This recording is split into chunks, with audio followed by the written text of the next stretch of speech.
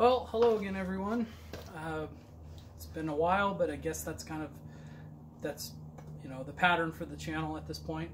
I got a little bit of extra gumption today, and I figured I'd try to get the work done I need to get done and shoot a video. So yeah, so here we are back in the garage, and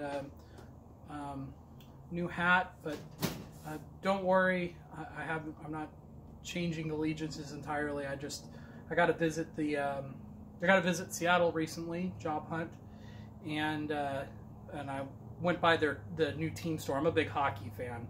I know it's a motorcycle channel, but I'm a big hockey fan, and so I couldn't resist getting gear up from the new team before it even starts. So that was kind of cool. So wearing my new hat today. When last I left off, the bike continues to need a brake job. This has been a like 8-month thing where something has gone wrong on the master cylinder. I'm sure there's just been guck. I did a brake job. After the brake job, it all went to crap. It didn't go to crap, but basically it doesn't hold pressure for more than 3 days, and of course that's an indication that that's a bad sign, right? So like I would bleed the brakes, and then I could go for a ride or two, and then like 3-4 days later they were too mushy to stop the bike.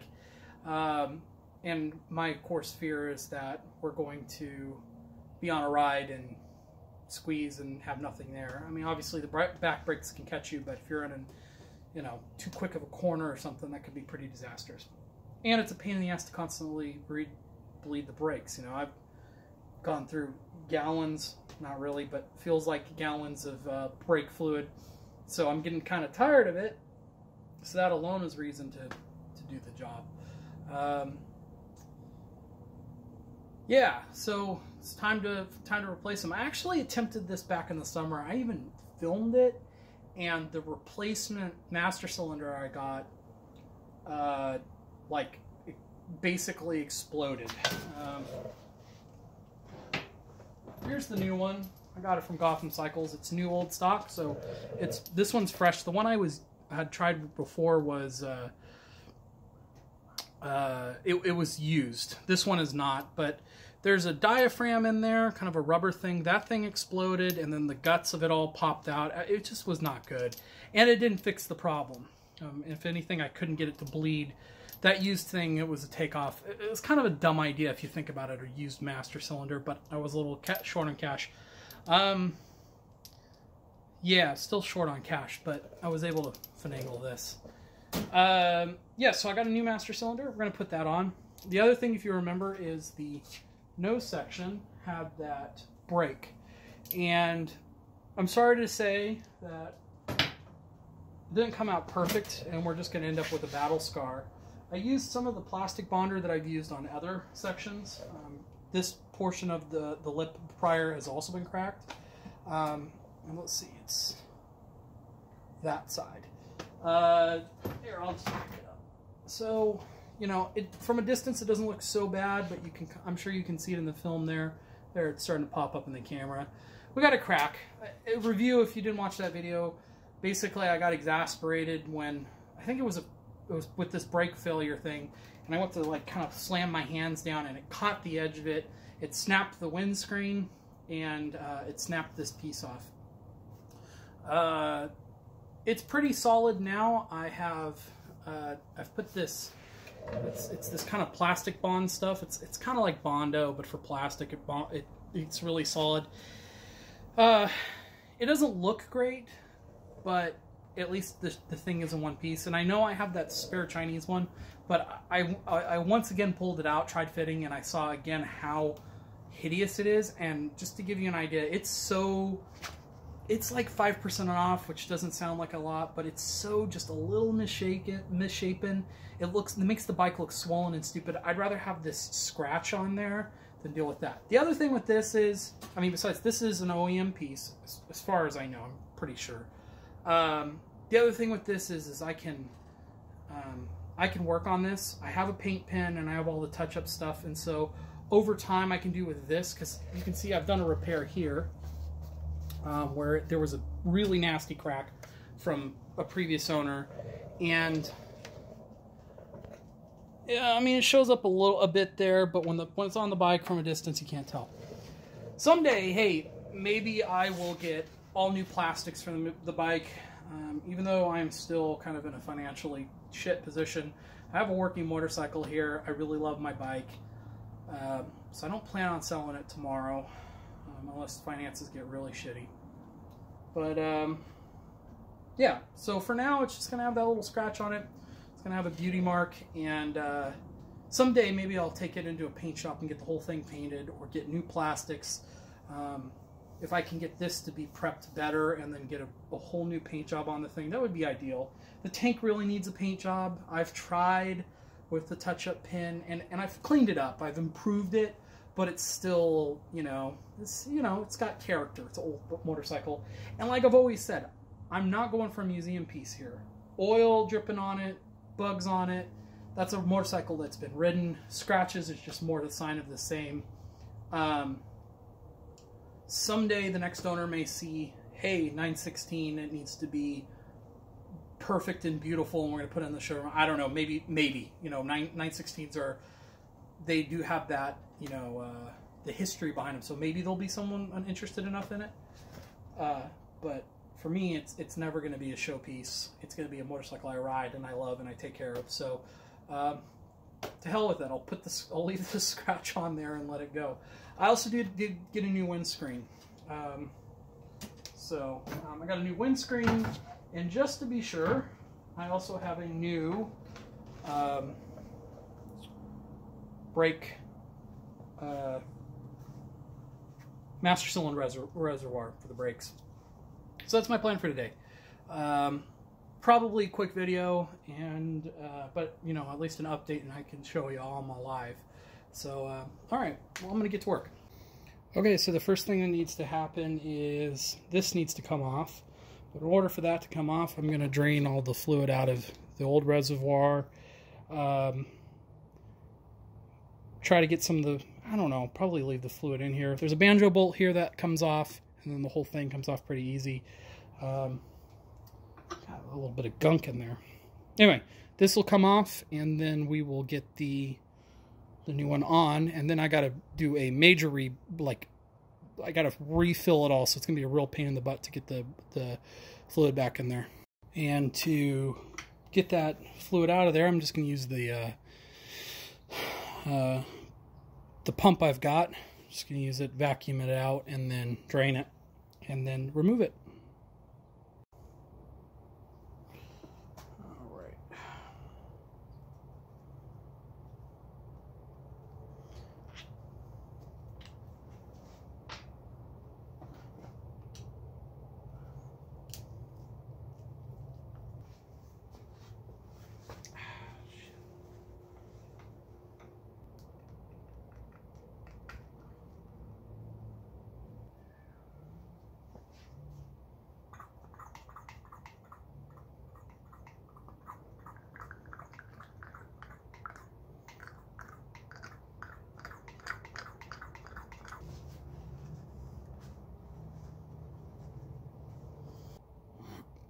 Okay, that reservoir is off.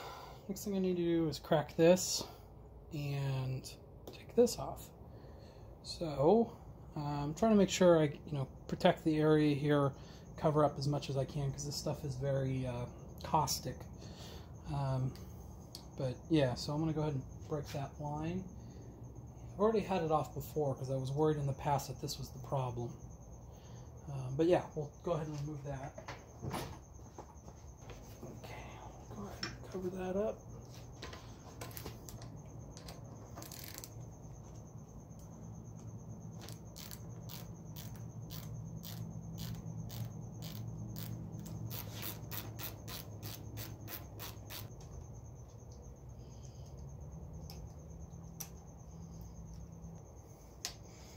Okay, so here's one point of failure. There's basically two new points of failure I'm introducing here.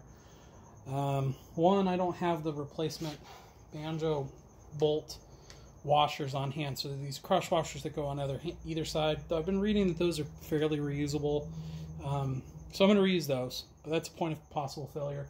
The other is I just haven't been able to find that hose that's tolerant, that I'm sure can be tolerant of the brake fluid that goes between the reservoir and the master.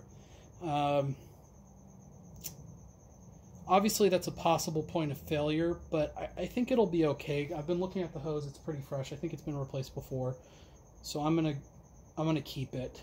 But you know, obviously, it's a possible point of failure. So, I ordered these Craftsman Allen keys a couple months ago because I wanted to get like a matching set. These things are just awful. They got this coating that's like really grainy. They're really unpleasant when they clink together. They kind of do that nails in a chalkboard feeling. I really hate them. I want to replace them. So if anyone knows a good replacement Allen keys they like, I've seen some stuff made in Europe that look really, really good. I just don't like these.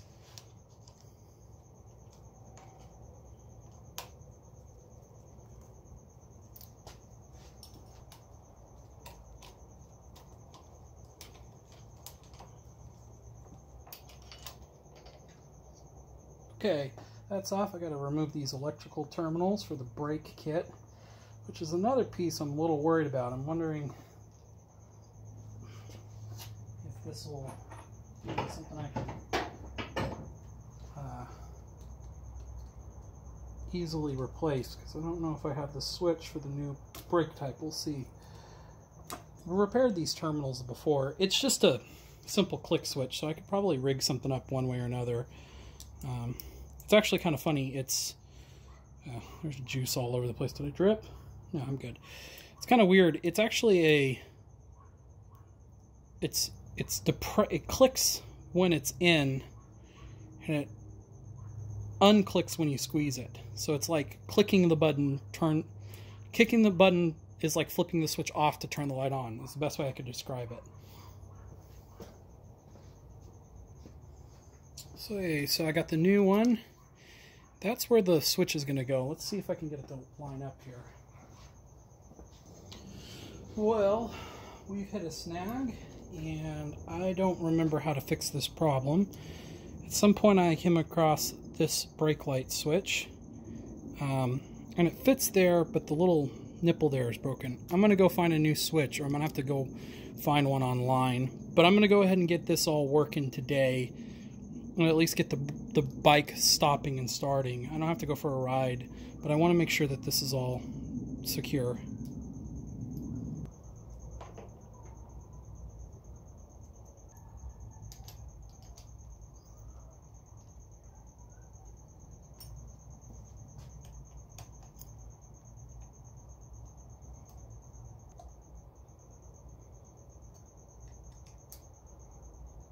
Okay, so one thing I did want to bring up, a lot of people, a lot of forums will tell you that it is an upgrade to go from the Brembo brakes that came stock with the original 916s and 748s to go up to these Brembos. A lot of forums. And then a follow-up question would be like, oh, why aren't you getting a radial brake kit? You know, like you could get radial brakes and all that stuff. Oh, the fuel is much better on this, that, and the other thing. There's a very simple answer why I went with...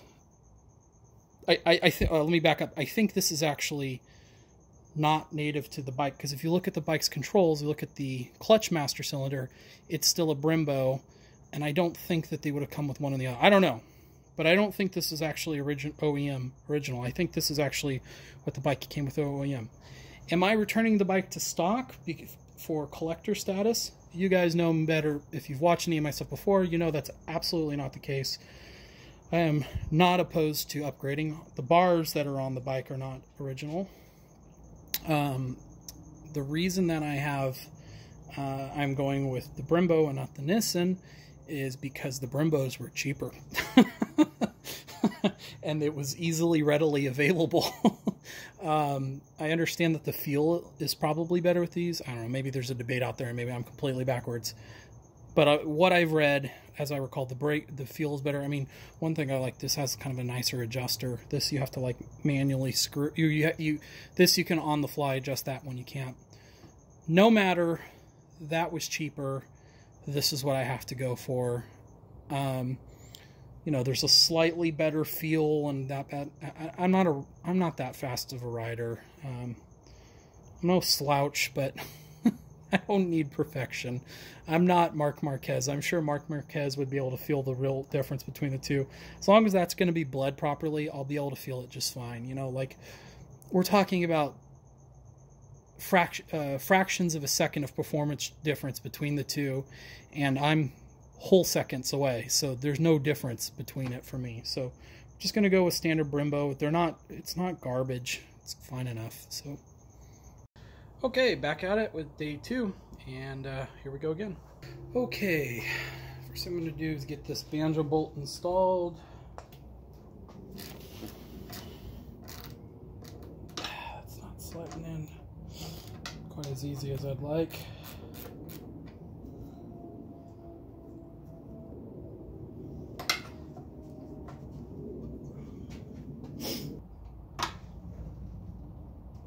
Really?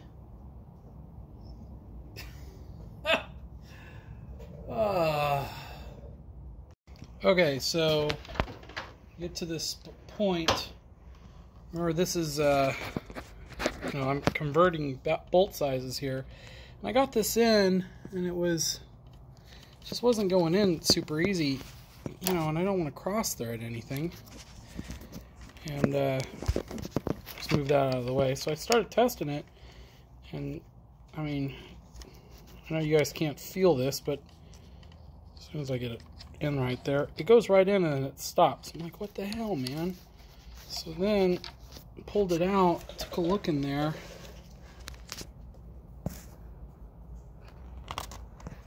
Look how shallow that is. So I need a new banjo bolt. I mean, I'm just gonna double check I'm not crazy here, but the old one was way deeper. Oh, it's not coming out.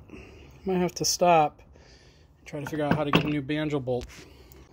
Okay, actually we are good. We've already gone through this once, a couple months ago when I tried to install it. I actually went to a shop. Remember, I got the replacement washers here, crush washers, and I also got a banjo bolt that would fit. So we're actually already gone down this road. I kind of was looking back at my notes, and we're fine. We got it. I haven't had another one sitting in there. I forgot I had. It's one of those things, you know, when you don't do the work for a couple weeks. It's a different size, though. You know, you have to adjust a little bit. You tend to forget. What am I saying here? You tend to forget what it is some of the problems you've already dealt with, you know. Okay, so it said 12 Newton meters, which I got this thing that's in inch pounds.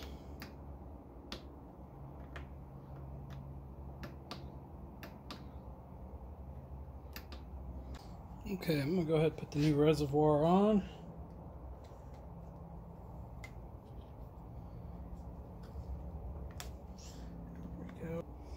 Alright, we're going to have to figure out how this is going to all sit together here in a moment.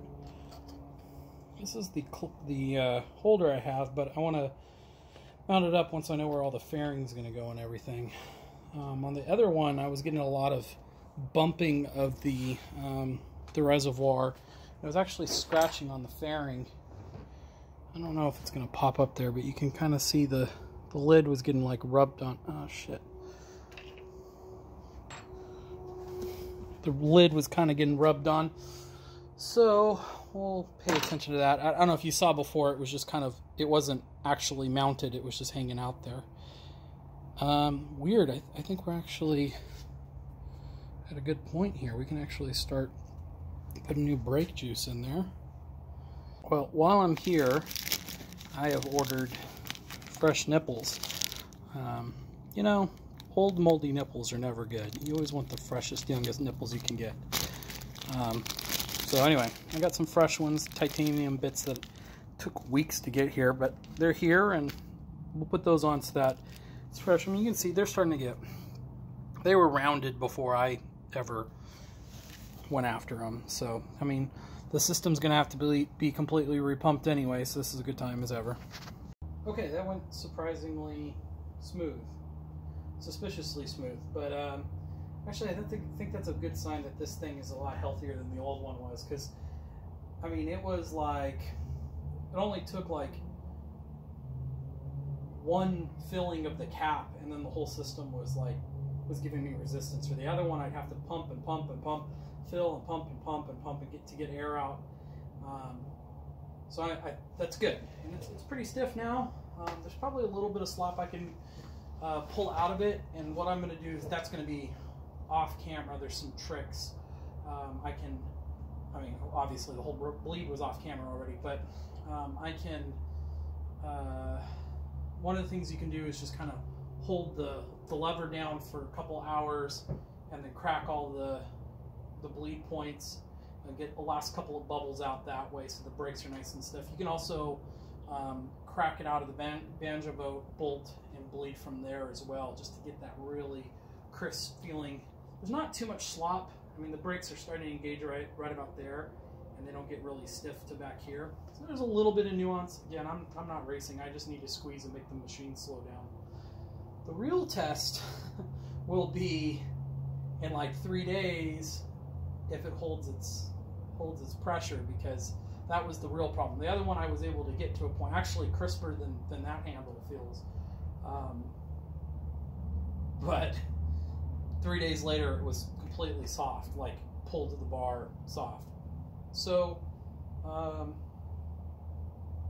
think we've got success there. That's good news. What's next? Next we got to put the fairing back on and put the new windscreen on, because I actually did end up getting a new windscreen, and then we're back on the road again. Well, good news.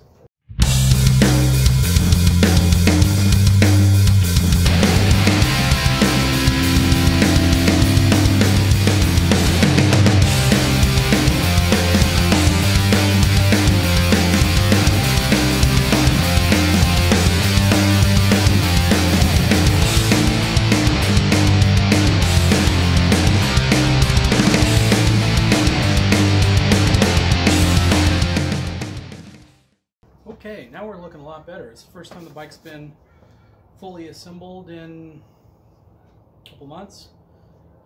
It's good to kind of get out of a depression funk and get to work.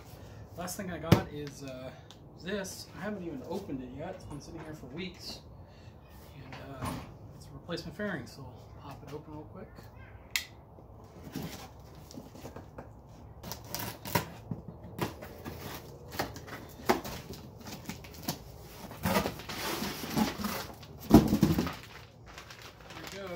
The windscreen is clear.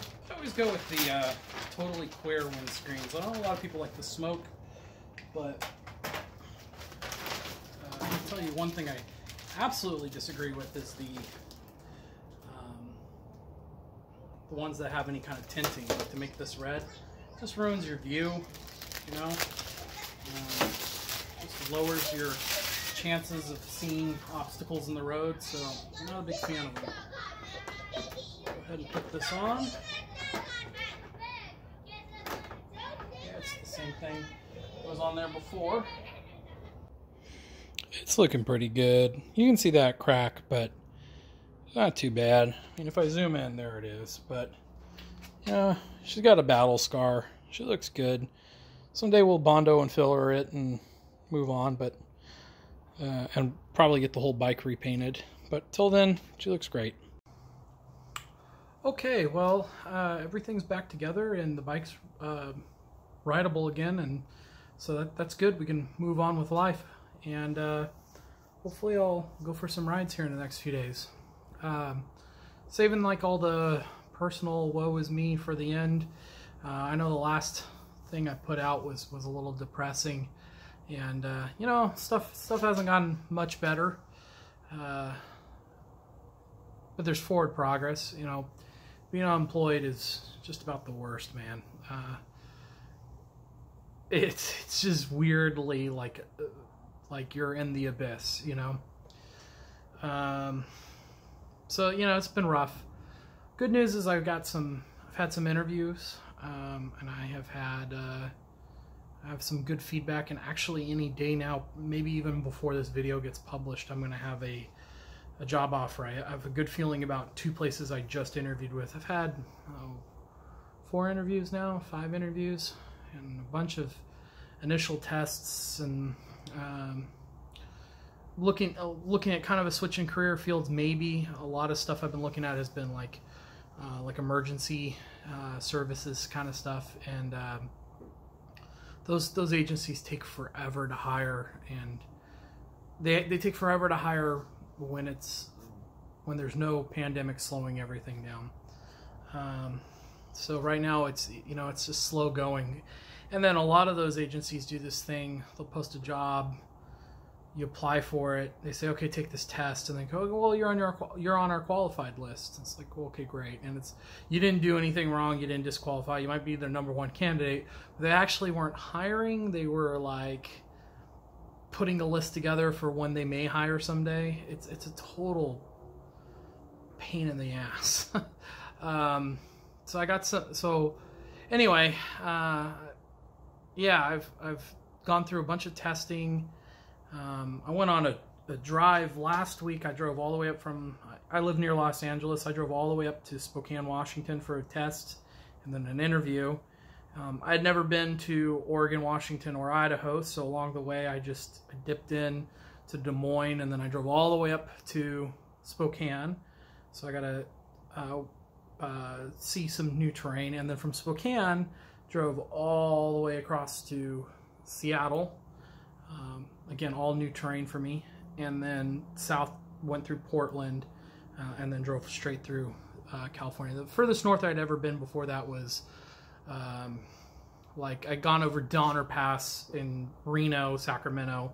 That was kind of like a hard line of the furthest north this side of the states I've ever been. So that was really neat, getting to go on that drive. And then yeah, and then that's actually one of my possible jobs. So I might not be living in California soon too, which will be really sweet. Some of the best roads are out here, and the best riding weather is out here, but boy, I don't want to live near Los Angeles anymore. I don't know if anyone's ever visited, and it's funny when I think about like what my objections are when you watch like older movies, not super old, but I mean anything from like the 90s back. I guess the joke still stands today, but it's a common joke. I mean, stand-up comedians do it, where they talk about, oh, my friends in Los Angeles, they're so crazy. They get out to LA, and that's Hollywood showbiz garbage. That's talking about like like a freaking 2 square mile chunk of like, I don't know, 10,000 people. There's like 20 million people who live in Los Angeles area, and like 10,000 of them work around Hollywood, So when some comedians like, oh, let me tell you, they all start drinking kale and stuff, and this, and they get liposuction or not Botox and all those kind of jokes. It's like completely irrelevant to what the actual problems are for, the rest of the 20 million people who live out here. The problems, though, I'll tell you someone who does get a lot of it is Joe Rogan. If you listen to his podcast, he made a big deal about he was leaving Los Angeles and moving to Austin, Texas. Texas is also on my list. He got a lot of the things right. Some of the things I think he overplayed, but for me it's the population. One of the big things is you can't get to wilderness.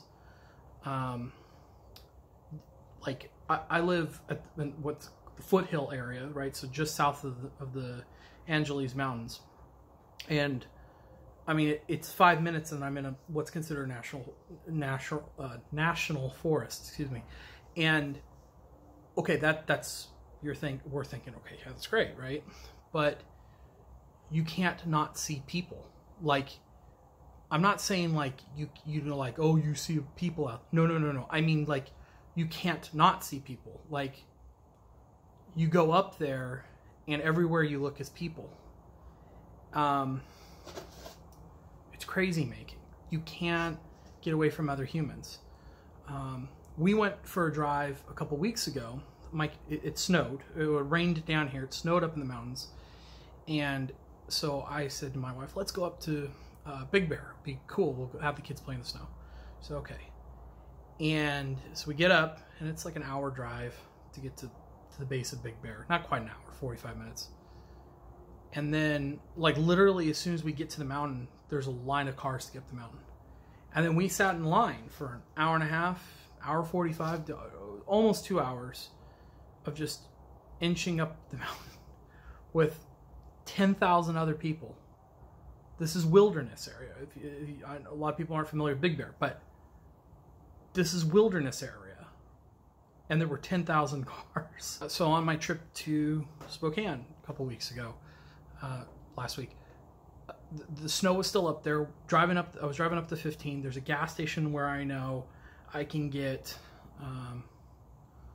good service. You know, it's a good gas station. And I see that there's the traffic slows down on the freeway. The whole freeway is jammed. And then I'm like, man, what's going on? And I'm starting to think. Then I start noticing that all of the traffic's to the right and the traffic to the left is starting to accelerate. And I'm thinking, man, I need to get to that gas station. Well, it turns out that gas station, that's another road that takes you. Basically, you go to this exit. It's Highway 138. I used to drive it daily. If you go to the right, it takes you up to Big Bear. If you go to the left, it takes you to Wrightwood, which are the two snow places. And the traffic was backed out 2 miles on the freeway. Look it up on a map. In fact, I'm going to post a map, right, to show you.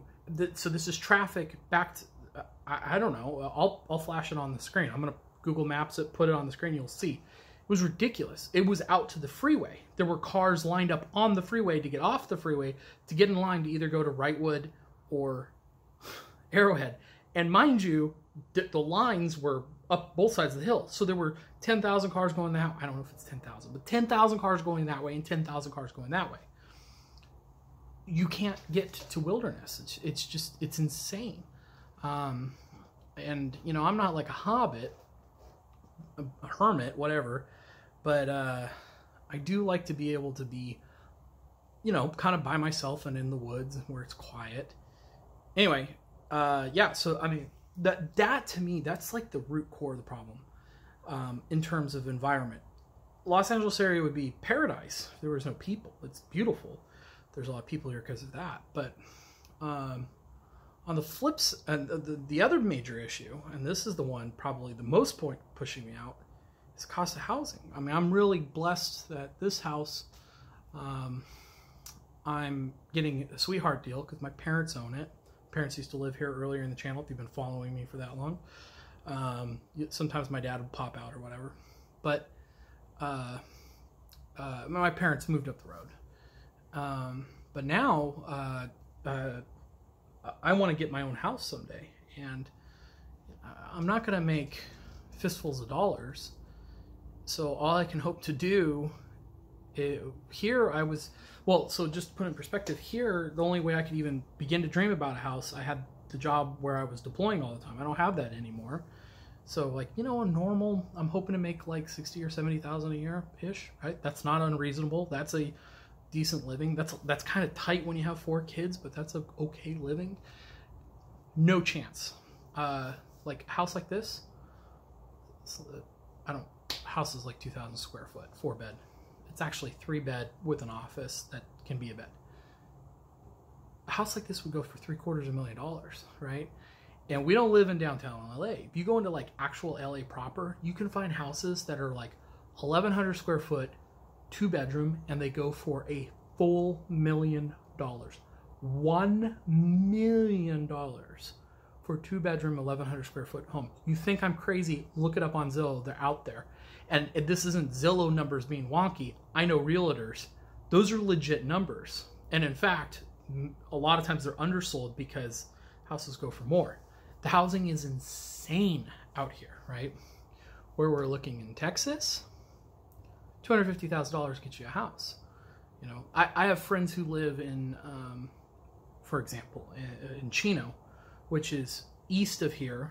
It's Los Angeles area. It's technically Riverside County, I think, where they live. I don't know what side Chino is.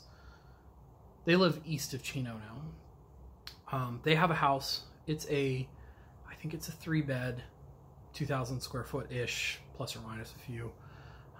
It's a decent house. It's 2-story, right? So it's 2,000 feet, but 2 stories. So it's not 2,000 square foot. It's 2,000 square foot, right? They were paying almost $4,000 a month for rent. $4,000 a month, right? How do you even survive off that? How the hell do you make that work? I don't know, man. So, you know, Spokane's way cheaper. You know, Seattle's pretty brutal too, but places like Spokane, it's, you know, $250,000 you got a house. Areas in Texas I'm looking at, $250,000 looking at a house. It'd be hard to leave family and friends, but good grief. I don't know. You know, I can make it work out there, and we've got Zoom and Skype, and there's airplanes for grandparents to visit. I mean, I hate to not have my kids see their grandparents as often as they do now, but no, who can afford to live out here? So anyway, so that's kind of where I'm at. I'm hoping for a job. I mean, one of the jobs actually said they could post as early as tonight. Wish me luck. Maybe I'll get off this this vlog and go back and, oh, I got an offer, right? I guess that means for the channel, rambling, but I mean, obviously changes are afoot. For the next, kind of, we're looking at, like, probably for 6 months we're gonna have a pretty small place. I don't know what's gonna be out there, what's gonna be down here. The plan is not to sell the bike for now, so I'll have a bike. And if finances do hit to where I need to sell the bike, I'll get another bike someday. Stick around. I'll have other stuff on here eventually. I enjoy this. Anyway, but for the next few months, you know, I'll probably be pretty tight. I do want to get some riding videos in. I got some new camera stuff, and I have yet to do a riding video. I think that would be fun. So maybe here in the next few days, I'll try to work something out where I can do a legit moto vlog, right? Because, you know, most moto vloggers are like, they have one video's shop and the other 10 they're on their bike. But I'm gonna try to set something up soon. I got some other toys that are secret that I do want to use to show off. But anyway, for now, as always, I appreciate everyone who watches. I appreciate the feedback that I get, everyone. I appreciate the reaching out. A bunch of people did reached out when my last video looked like, you know, I guess it looked pretty down, and it's kind of cool to see that actually people are paying attention. But anyway, until the next one, again, as always, I appreciate everyone watching, and hope to talk to you all soon. Bye.